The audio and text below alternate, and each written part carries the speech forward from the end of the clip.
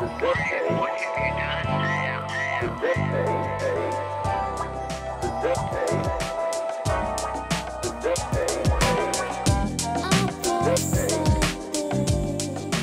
he joins us right now to talk about the new film that you can see this Wednesday. It is Father Stu. He is the legend himself, Mr. Mark Wahlberg. Mark, how you doing this morning? Hey, how are you? Hey, I'm doing well. I'm doing well. Excited to talk about Father Stu. I mean, this is a movie that kind of captured me from the trailer the first time I saw it.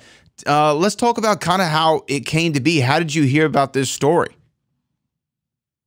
I was actually having dinner with two priests, and one of them started pitching me the story of Father Stu.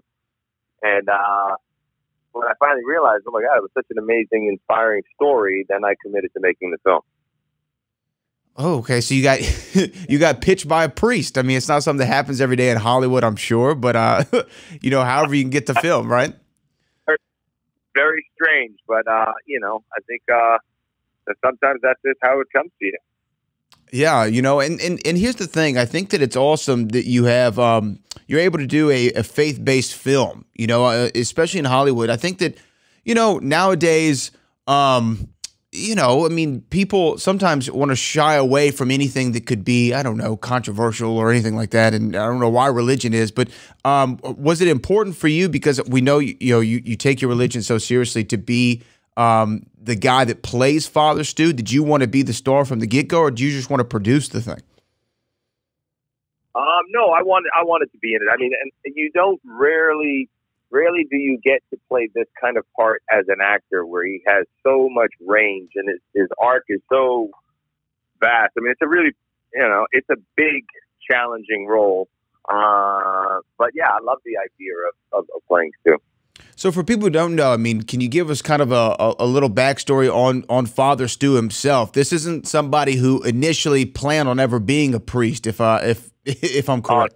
Yeah, he's the least likely guy to enter the priesthood. Yeah, he was a boxer. He had sustained an injury while boxing, so he couldn't box anymore.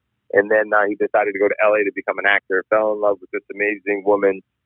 She couldn't be in a relationship with him because he wasn't baptized, he wasn't a Catholic, so he was starting to go through that process. And then he had a horrific accident. He got run over not once but twice when he was driving a motorcycle with no helmet. And then he had a visit from Mother Mary. And so then he became obsessed with this visit, and he decided that he was not only going to become a Catholic, but he was going to become a priest, which everybody thought he was crazy. And then he really challenged everything about the priesthood in the seminary, so they didn't like him there much either. And then he got diagnosed with this rare disease, and as his physicality started to deteriorate, his spirituality really soared, and he touched a lot of people in a short amount of time. It's an amazing, inspiring story. And it's just really such a great story about the human spirit and the ability to persevere through the worst of times. And you don't know what, you know, I always say that, you know, I'm not on my time, I'm on God's time. And you know, you never know what he has laid out for you. You just have to have the faith that he's got it laid out for you. And I think that's what Father Stu is about. You got a great cast. Just even from the trailer, you can see some of the cast highlights. I mean, Mel Gibson's in there amongst others. Did you enjoy kind of the process? You said it was a difficult role to have, but did you enjoy the process of making the film and working with your co-stars, Mel Gibson and others? Yeah, you know, the script was really good, and people wanted to be a part of Stu's story and telling that. You know, it's nice when you get a film that people are not just kind of there to fulfill their own kind of, you know, individual thing. It's like, you know, you're being part of telling a story and something that's unique and special. So, you know, that's what attracted a lot of people. And obviously Rosie had written some amazing roles, but you know, everybody wanted to be a part of bringing Stu's story to the big screen. And you're coming off of Uncharted that's going to be available on Blu-ray and digital here soon as well.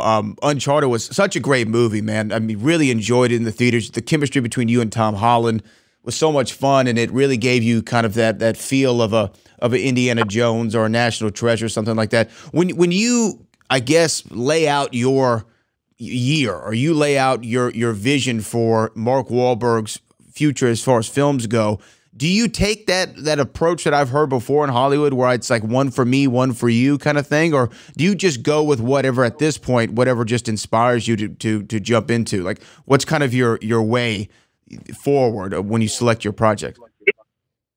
It depends. I think, sometimes I'll just be looking for the complete opposite of the last thing that I did. So if I do something serious, then I might want to do something that's just kind of funny, or, it really depends. Then I've got other projects that I'm developing on my own and producing that, we're just kind of figuring out how we can get them made and then when we can get them made.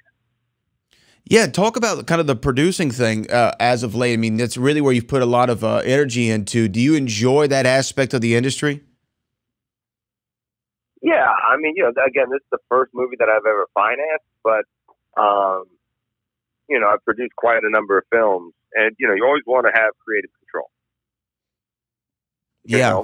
So you can have the best chance to, doing something good. And why was Father Stu the one that you said, I'm going to put all my money into? Like, I'm going to finance this one on my own. Well, because this is not the typical movie that gets made in Hollywood. People are looking for franchises and tentpoles and things of that nature. And so I just thought, kind of cut to the chase and not have any interference. So, yeah, you got to put your money where your face is sometimes. So, I mean, how are we feeling? I mean, what's response been thus far to people who've seen the film and audiences and things like that?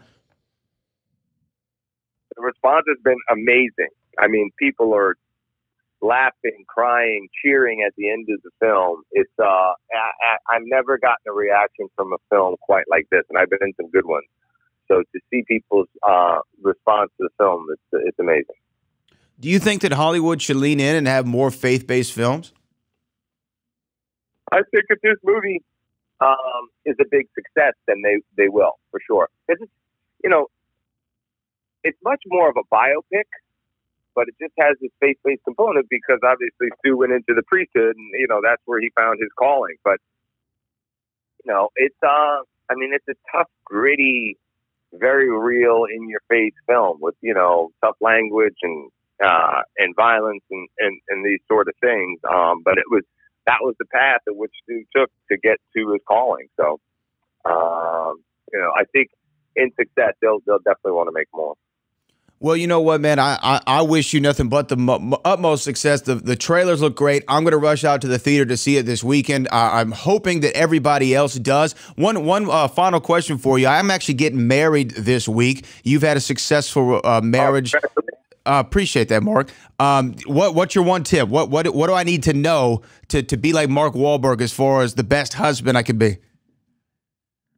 Your wife's always right. And just communication. Communication is the key. We have a great support system. We're a team with everything, with the kids and everything that we do. So I've been very fortunate. Guy, I prayed for God to put a good woman in my life, and so I'm very blessed and fortunate that way. All right. Well, I appreciate the advice. That is Mark Wahlberg. The film's called Father Stu. Rush out and see it this weekend. Mark, thanks so much for joining us, man. Thank you, sir. God bless.